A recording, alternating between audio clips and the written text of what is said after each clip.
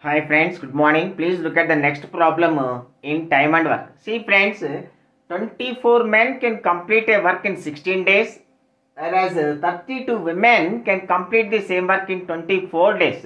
It implies 24 into 16 men is equal to 32 into 24 women. So 24, 24, 16, 1, 16, 2. It implies one man is equal to two men. Now 16 men and 16 women have started the work.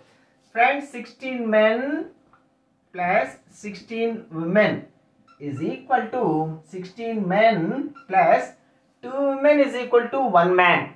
16 women is equal to 8 men.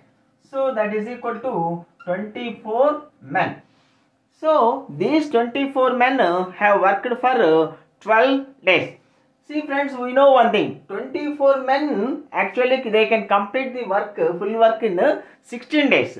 Now, these 24 men have worked for 12 days. So, if these 24 men can complete the remaining work in another 4 days.